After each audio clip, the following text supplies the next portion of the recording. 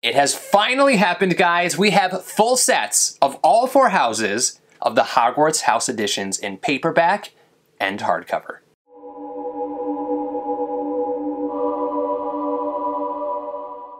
Hey Harry Potter fans, Peter Kenneth here. Welcome back to the Potter Collector channel, where we are a community of collectors. The day has finally arrived and my prediction came true that we would receive both Half-Blood Prince and Deathly Hallows in 2021. Now, if you haven't seen one of these House Edition videos before, originally Bloomsbury, which is in the United Kingdom, planned to release each of the Harry Potter books in their 20th anniversary year. But that would have meant we'd have to wait until 2027 for Deathly Hallows to be released in this edition. I'm glad they decided to rebrand the books and call them just Hogwarts House Editions, not 20th anniversary editions. So if you have not seen those other videos and want to check out each of the different books and all of the different artwork that they feature, yes, each of the 7 books and each of the different houses features different cover artwork as well as different artwork on the insides of the books. Check the description down below. I have put links to those other videos if you want to check them out. This video is sponsored by Into the AM. They make premium, high quality apparel, and let me say, this is a soft shirt. You guys know I'm very picky when it comes to t-shirts. The feel of this meets my standards. They are currently running a promotion, 3 graphic t-shirts for $60, and if you click on the link in the description down below, you'll save an additional 10% off. One of the graphic tees that I selected was this Universal Guardian, or owl, and I also loved this design of a DNA strand turning into a tree. They also sell plain t-shirts, and one of their sayings is stay inspired. If you are interested in purchasing this owl shirt,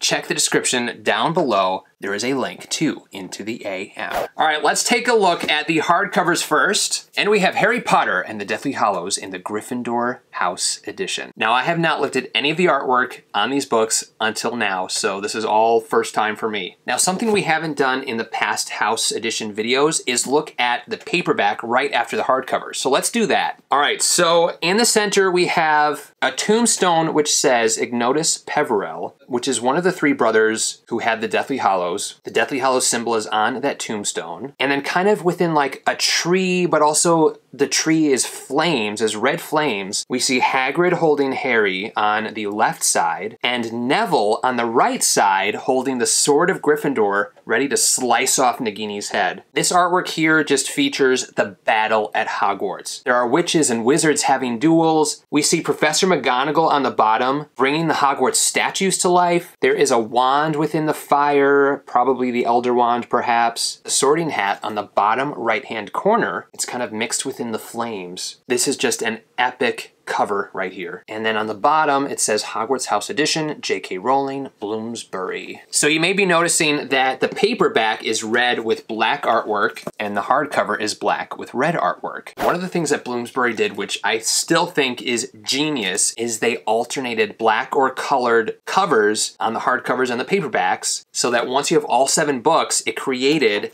a striped pattern. I'll show you all of the sets together after we've gone through these 8 books. But for example, Philosopher's Stone was released in red, Chamber of Secrets black, Prisoner of Azkaban red, etc. So when all of them are together, it creates that really cool striped pattern. On the back cover, we see the Gryffindor crest, as well as the traits of a Gryffindor, which are courage, bravery, and determination. Now, Levi Pinfold has done all of the covers for the 7 books in all 4 of the houses. He has also done artwork on the insides of these books too. As we've seen in the previous books, we have a beautiful illustration of Godric Gryffindor. There's some information about Gryffindor House. All of the books feature this map of Hogwarts and the Hogwarts grounds. See the Quidditch pitch there, Hogsmeade, the Whomping Willow, Hogsmeade Station, even the giant squid in the Black Lake. And then in the back of the book, there is a featured character, a featured Gryffindor, and let's see who it is in the Deathly Hallows book. I'm gonna guess Neville, because that's a pretty important character for this book.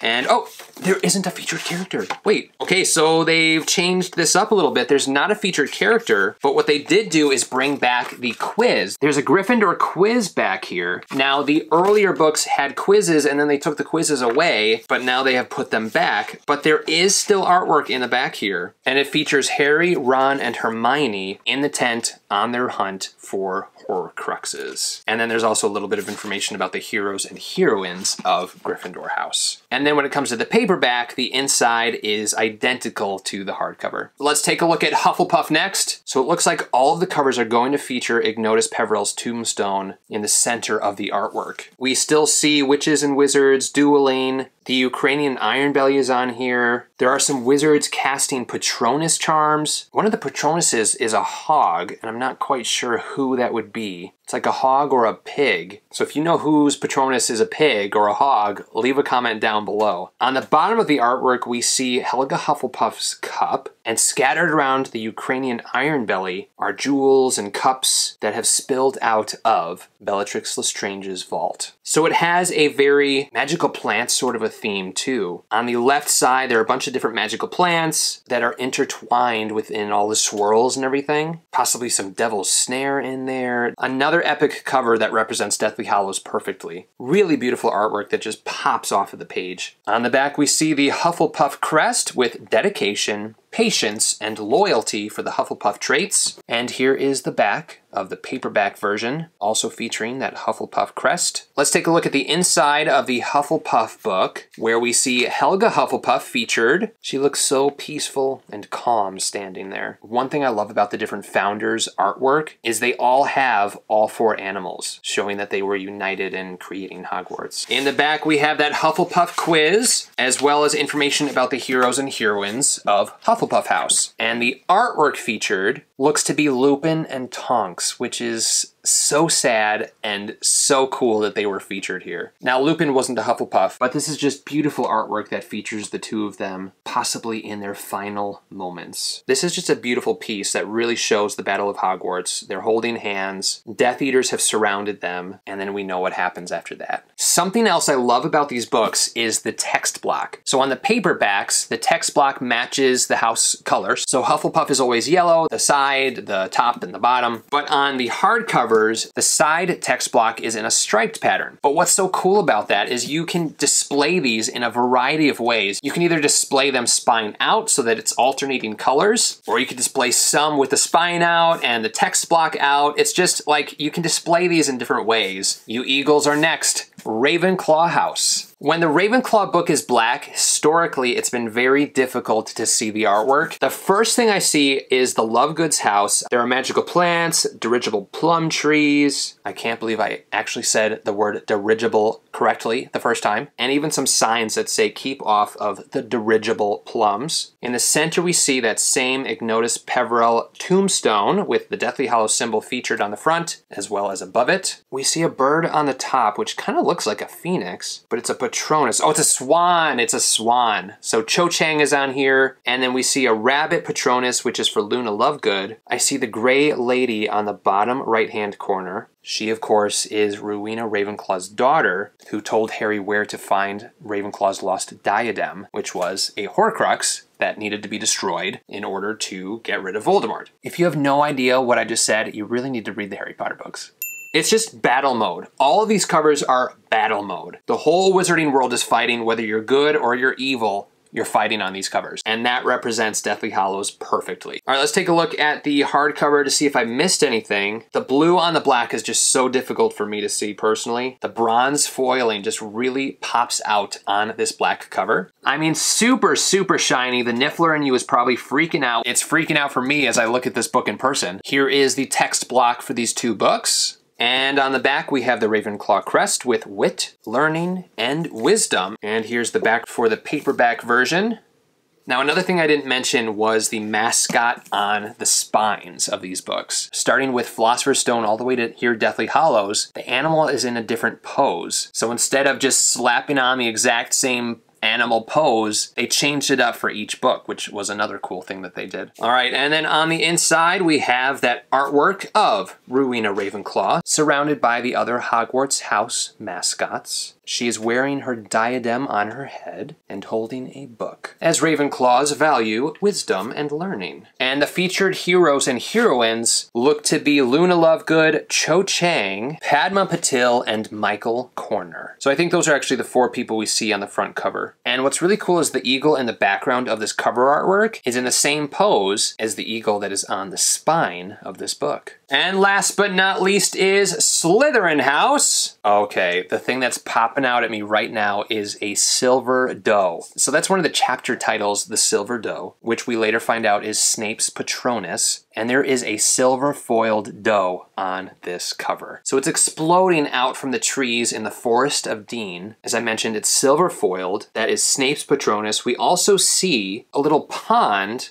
underneath the Patronus, which looks to be like a wavy reflection of a sword. That's the sword of Gryffindor in that pond. Slytherin's locket is on the bottom of the tombstone. Obviously, we still have that same tombstone design in the center. There's a big mixture of Patronuses on the left-hand side. I see what looks to be a lion, dragons, just a total mixture of Patronuses. On the bottom left-hand corner, we see Lord Voldemort himself, as well as other witches and wizards battling. On the right-hand side, we see Professor Slughorn. Oh, I see. So those are not Patronuses on the left-hand side. That is Fiendfire. And we see Draco, Crabbe, and Goyle on the cover. Goyle is casting Fiendfire, which is cursed fire that comes in the form of animals and just destroys everything that it touches. So those are just all of the fire animals that are spreading throughout the Room of Requirement. That is very cool. I love that Levi Pinfold put that in this artwork. Here is the back cover of the hardcover Slytherin edition, featuring the Slytherin House crest and pride, ambition, and cunning for the Slytherin House traits. Here is the back of the paperback version.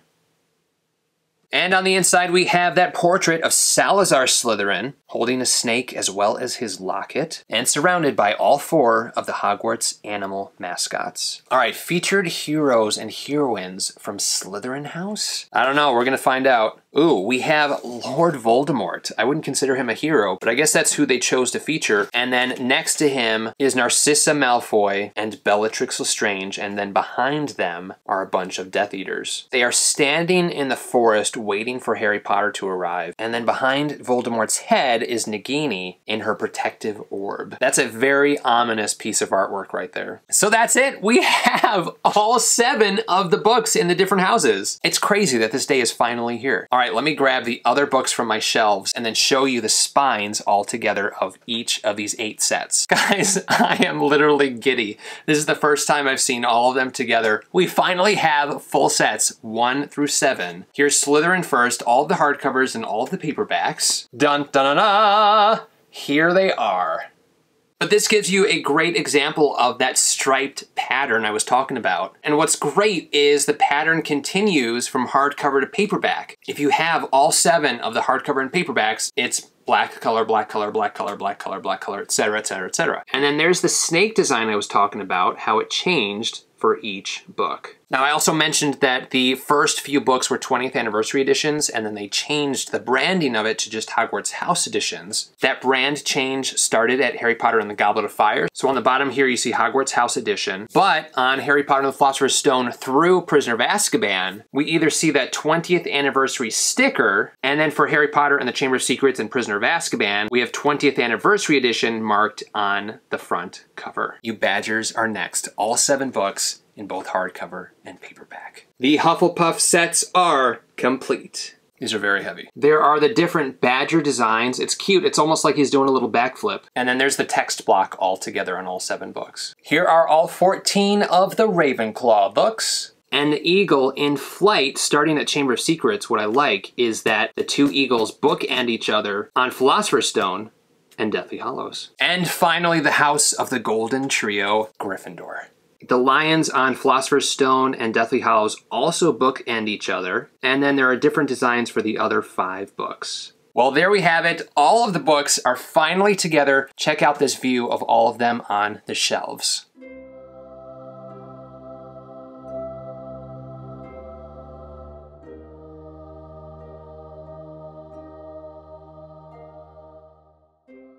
Again, if you would like to see a review of Philosopher's Stone, Chamber of Secrets, Prisoner of Azkaban, all the other house editions, check the description down below for links to those videos. If you would like to purchase these books, whether it be Philosopher's Stone or Deathly Hallows, also in the description down below are links to each of the books, both hardcover, paperback, in all 4 houses, from Harry Potter and the Philosopher's Stone all the way to Harry Potter and the Deathly Hallows. If you have not picked up any of these books yet, I highly recommend them for any Harry Potter collection. Not only are they cool to own, but they look beautiful on your shelves. And a lot of people do mixtures of houses, which also looks very cool. If you have any questions about Harry Potter or collecting, feel free to leave a comment down below. You can also join the Potter Collector community on Instagram at the Potter Collector or on Twitter at Potter Collector.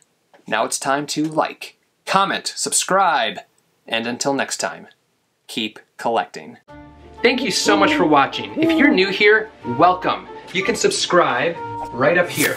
You can also look at some previously posted content down here. If you have any questions about Harry Potter books or collecting, please feel free to contact me. I'm always happy to help. But for now, I must go. See you next time. Whoa, where'd he go? We finally have all of the house editions!